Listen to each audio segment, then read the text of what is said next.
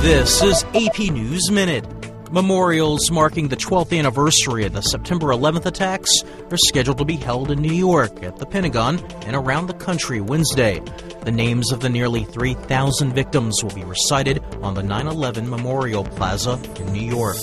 Negotiations have begun over a proposed UN resolution that would put Syria's chemical weapons under international control. President Obama put possible military action on hold to give the diplomatic initiative a chance. Bill de Blasio leads New York City Democratic mayoral candidates after Tuesday's primary. It's unclear if he'll need a runoff to win the nomination. Republicans nominated Joe Lhota. And a Soyuz space capsule brought 3 astronauts back to Earth after 166 days in space. Matt Small, The Associated Press, with AP News Minute.